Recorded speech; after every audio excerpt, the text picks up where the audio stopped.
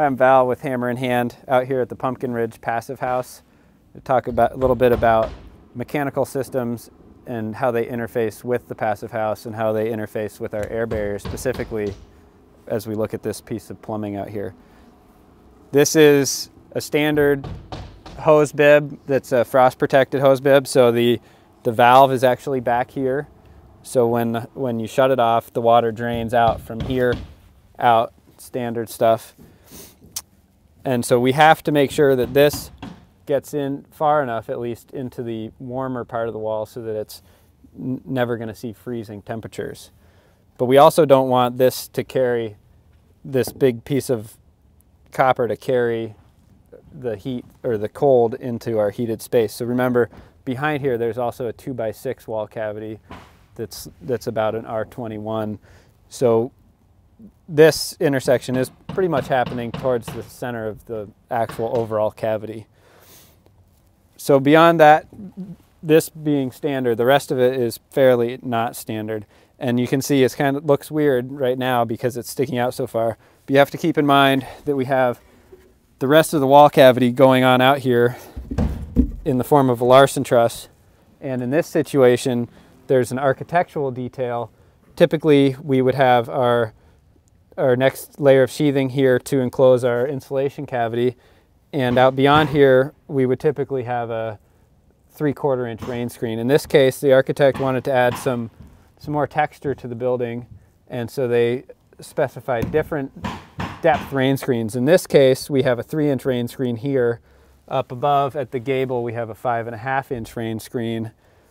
Down below, we have a 3/4 inch rain screen, and various other parts of the houses, the rain screen ranges from 3/4 of an inch to 6 inches, depending on where you're at.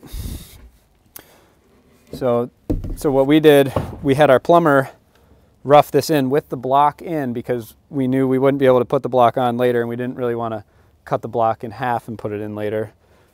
So with the assistance of the sider and the plumber and myself, we figured out the depth to the back of the block, and so the back of the block is where their rain screen is. So eventually the siders will be building out behind us. What this leaves us able to do is when our weather resistive barrier goes on, we like to seal all our penetrations, so if any water is coming down that barrier, it bypasses the pipe and keeps going instead of trying to go in the hole that the pipe creates. Now if we look down here, we can see this is our air barrier, which we talked about quite a bit, and how the plumbing penetrates the air barrier. And at this point, it's just a standard PEX tubing.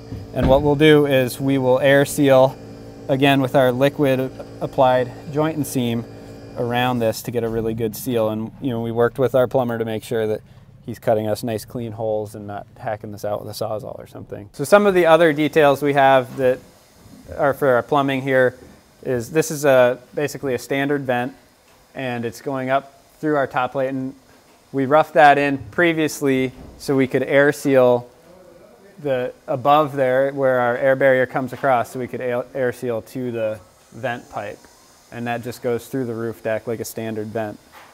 A lot of times, if we can get away with it, we have to have a specific amount of vents going through the roof to meet plumbing code. But another item that we use is an air admittance valve, or what other people might call a auto vent or a mechanical vent. And that is a one-way valve that when your drain is draining, it opens up and allows the drain to flow by releasing the vacuum pressure, but it doesn't, if sewer gases are coming up, it closes and stays closed if it's not draining.